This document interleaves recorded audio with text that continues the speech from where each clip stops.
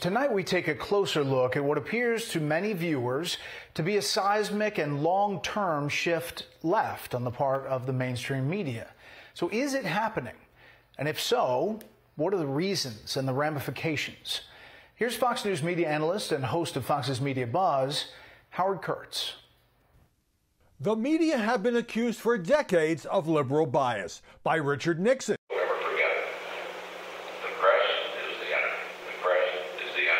By George H.W. Bush. Not so much by Barack Obama. The feeling most people get when they hear a Barack Obama speech, I felt this thrill going up my leg. And by Donald Trump, who hit back hard.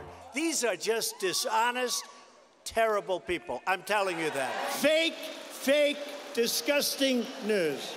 But have 4 years of increasingly hostile coverage of Trump made the press more reflexively anti-Republican now that Joe Biden is president?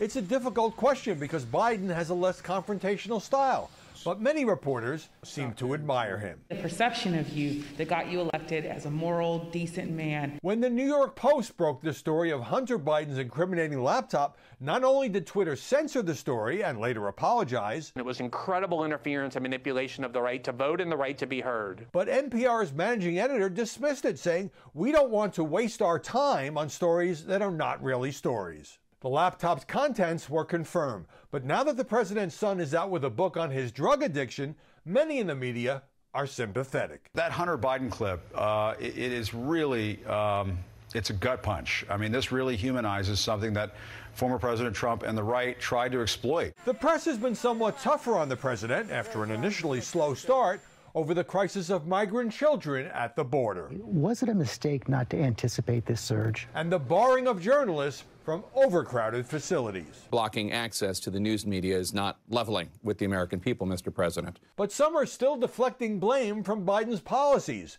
and pointing at his predecessor. The difference here is that a lot of these children are part of a problem that the Biden administration inherited from the Trump administration.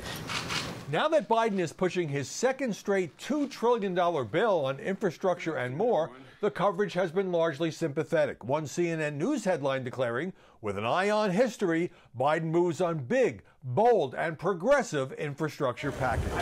When New York Governor Andrew Cuomo, lionized by the press early in the pandemic, was found to have withheld information on nursing home deaths, the media were slow to pursue it. And when a former aide accused him of sexual harassment, which Cuomo denies, the network evening newscast ignored it, and CNN ran 2 very brief items.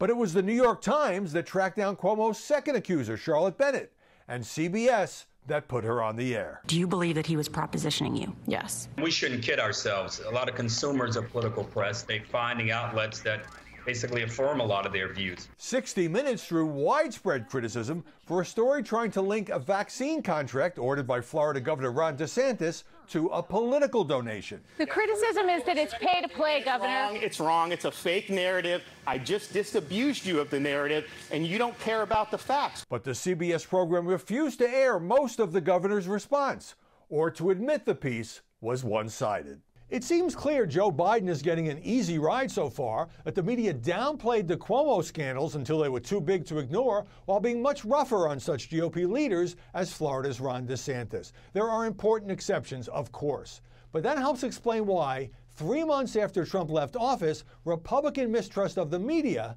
has reached new lows. Brett? Howie, well done. We'll continue to talk about this. Thank you.